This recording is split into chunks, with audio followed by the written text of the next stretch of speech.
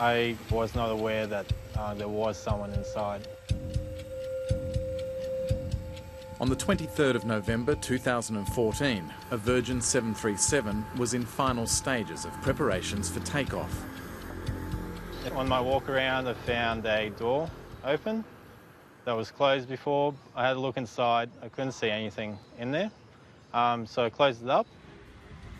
What Paul Ovechkin didn't realise when he closed it up was his supervisor was still inside. There is a chance you can survive in the holds, but it's probably a journey you don't want to be taking. It was dark and the supervisor rushed to the door and called out for help. We heard a banging on the door, and once we opened it up, he climbed out. I was just super apologetic. Obviously, it was a mistake.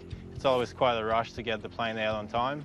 We always have to follow certain timelines to get it out.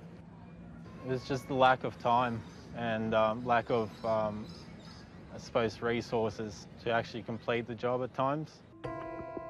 An internal Aerocare record of the incident shows the company did speak to Paul Ovechkin about the dangers of the situation and the need to be very careful when closing up an aircraft.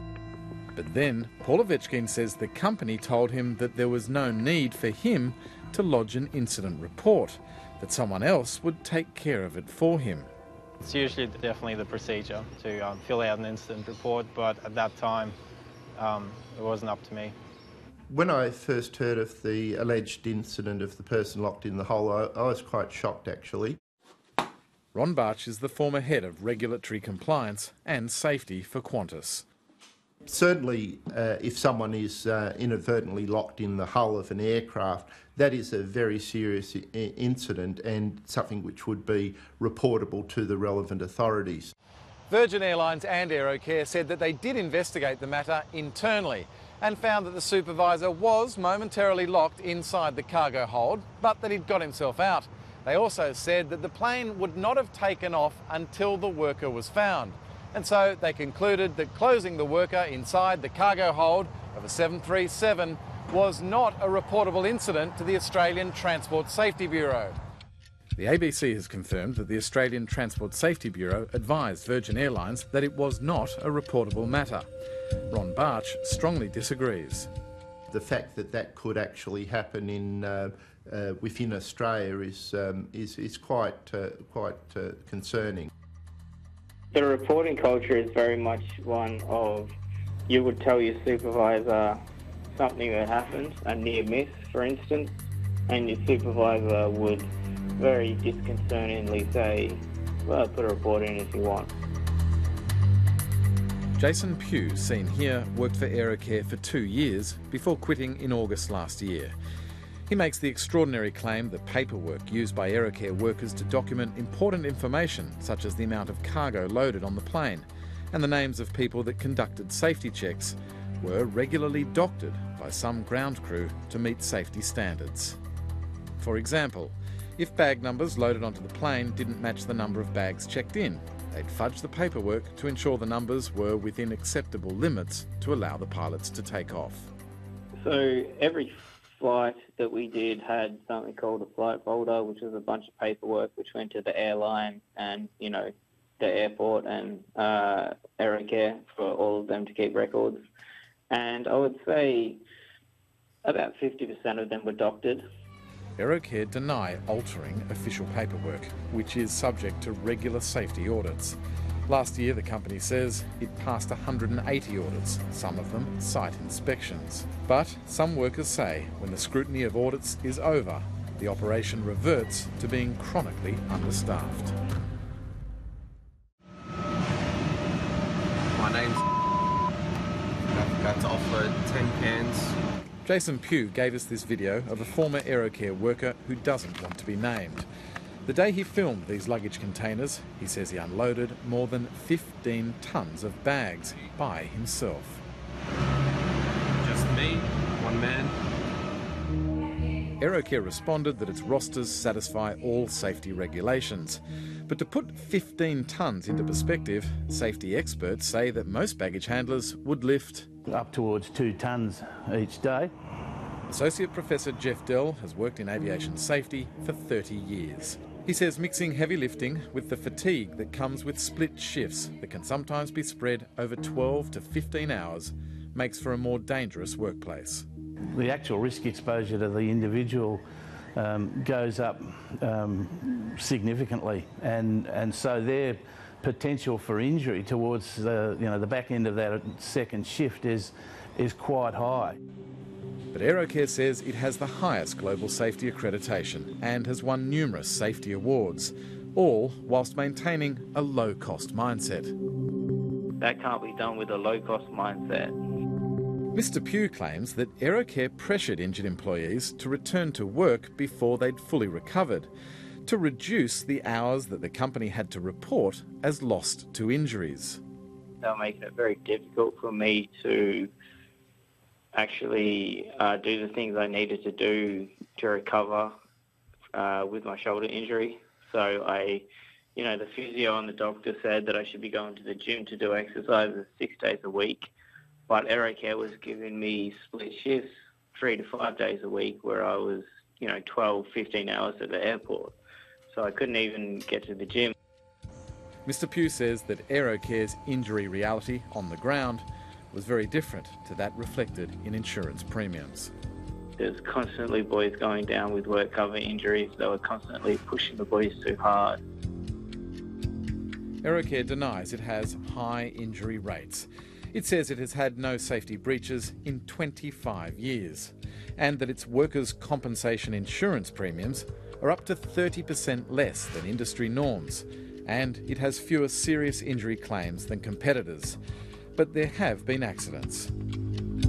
This blood-stained truck shows the aftermath of a terrible accident in which a Sydney Aerocare worker's toe was sliced off.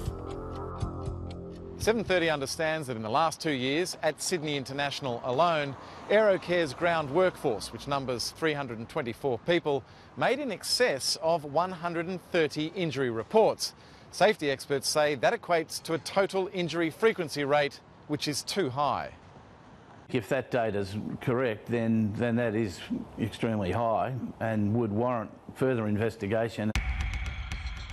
Last month, 730 revealed claims that instead of going home between split shifts, Aerocare workers had been making their beds at the airport to sleep in squalid conditions, sparking fears that our planes are being serviced by a workforce that is dangerously fatigued. Aerocare workers are paid at a rate below the poverty line, forced to work split shifts, often spending 15 hours a day at the airport but receiving as little as 7 or 8 hours pay. The point is this: they are employed under an enterprise agreement that has been negotiated between the employer and the employees. They have agreed on the terms and conditions. Aerocare has consistently denied invitations for an interview.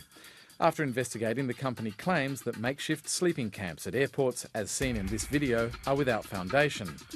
However, it has provided no evidence to back its claim.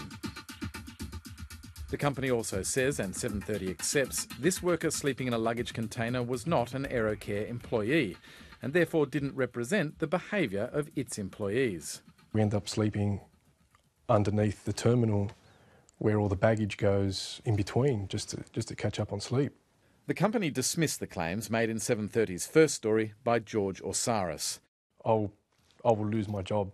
Aerocare stated that Mr Osiris only did 28 shifts and hadn't worked for 9 months. It said it was unreasonable to suggest he'd risked his job by speaking against the company. But Mr Osiris maintains he was, nonetheless, on the books and showed 730 his current Aerocare security identification card and uniform. 2 days after his interview, Mr Osiris was asked to return his security card on the grounds that he was no longer employed by Aerocare. But more people and more claims have emerged. Their attitude towards safety was great, but that was their attitude. What actually happened was not as great. There was a lot of instances where it does come back to fatigue also. Chris Wyatt worked for Aerocare in Brisbane for 2 years, finishing up last year. He says he and others regularly slept at the airport between split shifts. There's not a lot of other options to consider. There were a lot of times where people were sleeping on different things. We had people sleeping on barrows, and that was just because purely fatigue. It was uncomfortable. People were just too tired to continue going. He claims fatigue and dehydration were contributing factors in his hospitalisation midway through a shift on the 2nd of December 2014. There was a time where I was that dehydrated and that fatigued that I just wasn't getting that my body was telling me I was that dehydrated, that I ended up having to go to hospital. Mr. Wyatt says he had to leave his shift early and call an ambulance. However, Aerocare say there is no record of the incident occurring. But 7:30 has obtained the 000 call from the staff car park. Ambulance, what's the town or suburb of your emergency? Brisbane Airport. So what's your symptoms there, sir? Okay, I'm kind of losing blood in both my arms and legs. If I stand up, I'll pass out. Either the organisation is impeccably good or not all the incidents are necessarily being reported. Earlier this week, 83% of Aerocare workers approved a new enterprise agreement put forward by the company. The company says the vote is a strong endorsement of improved wage conditions, such as a 5% pay increase and other benefits. However, split shifts remain. Employees will have no weekly guarantee of work and will only be assured of 60 hours a month. Former workers like Jason Pugh believe the conditions and pay rates remain substandard and potentially dangerous for the flying public. The whole industry will get a lot less safer. It'll get a lot more dangerous if Aerocare get away with this sort of stuff. If the general safety level of Aerocare spreads across the industry, then it's highly likely an aircraft will go down one day because of it.